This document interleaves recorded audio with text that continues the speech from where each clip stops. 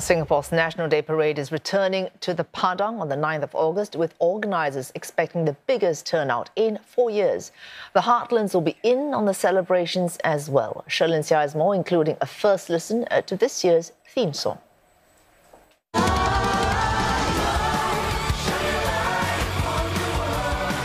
A call for Singaporeans to pursue their passions with a can-do spirit and also help others along the way. It's the main message in this year's NDP theme song, Shine Your Light. And it's a sequel from last year by the same composer. The significance of the song being even faster and, in my opinion, catchier and more vibrant is to really kind of like ignite the spirit of all Singaporeans and to give them something to smile about at the same time, you know, something that's really nice and infectious. It's in line with this year's theme of Onward as One, to rally Singaporeans together and be resilient to challenges ahead. Coming out from the pandemic for the last 3 years, we want to give Singaporeans that confidence to look forward into the future, to move onward together, and also to build a shared future.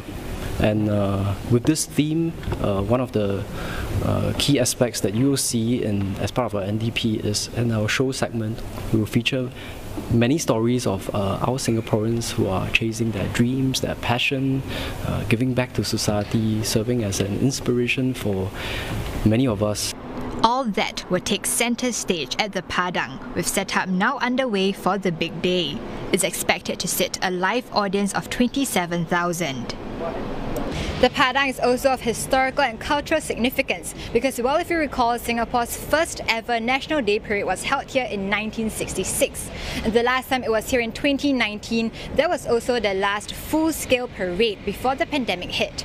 Almost a full circle moment now that it's back here 4 years later, as Singapore has moved to fully live with the virus. A highlight this year will be the Total Defence segment. It will be in the form of a parade in contrast to previous year's displays.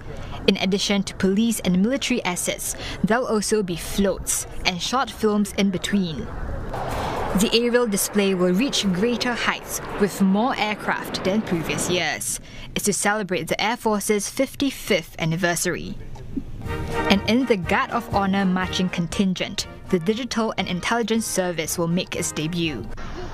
The celebrations will also be brought closer to homes. At 5 heartland sites on the 5th and 6th of August, residents can take part in carnivals and enjoy live performances.